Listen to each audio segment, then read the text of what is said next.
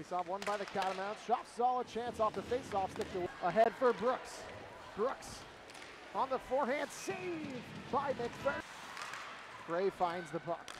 Levesque a chance. Sticked away by Boudelier. Able to keep it in at the blue line is Murphy. And the Catamounts are whistle. One for the Wildcats. Annie Berry across for Judicus. What a chance for the Wildcats, but unable to score. Now it's LaBelle. LaBelle's shot. Schaffsahl, a chance, they score. Teresa Schaffsahl on the power play. It's 1-0 Catamounts. As Kelly stays onside. Jada Christian, a shot blocker saved by McPherson. Christian with a second opportunity. McPherson sticks it away. Here's Shanahan. Backhand toe drag across for LeGros. Slap pass for Brooks. Christian a backhander in the slot. Now Kelly. Kelly, she scores! What a shot! Nicole Kelly, it's 1-1.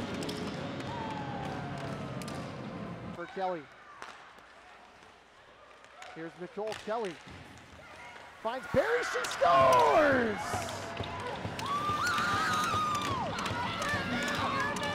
Nobody on the top of the crease. Schaffsahl in the slot. She scores!